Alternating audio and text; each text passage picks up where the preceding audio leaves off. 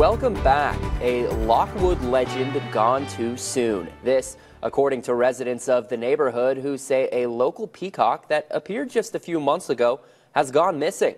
Our Marcus Kakova brings us this story. He was very dreadful. He was just a staple around here.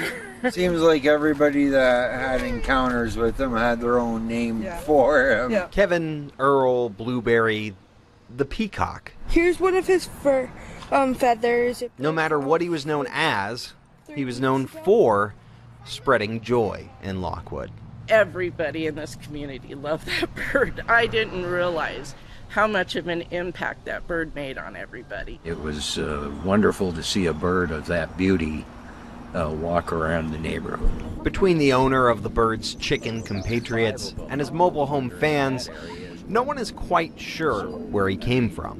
Where it all started at, I don't know. A few months ago, he wandered from yonder towards the school over this way. Though many suspect his origins start just up the road with the Strobe family, who have owned up to 10 peacocks. Peacocks eat snakes, and my neighbor lady we bought this house from didn't like snakes, so she raised peacocks.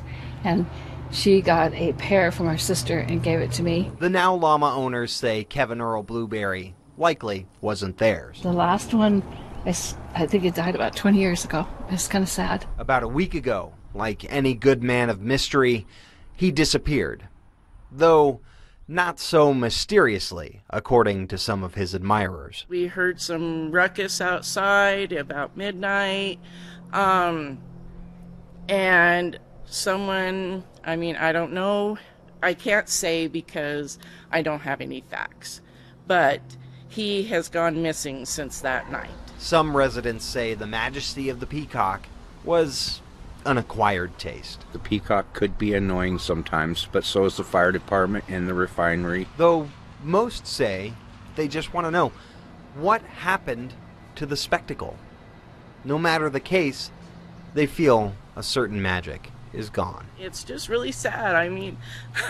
Like I said, I grew to love the bird. It was something to look forward to every day. Other than the humdrum, going to work, coming home, cooking dinner, cleaning house. Marcus Kakova, MTN News.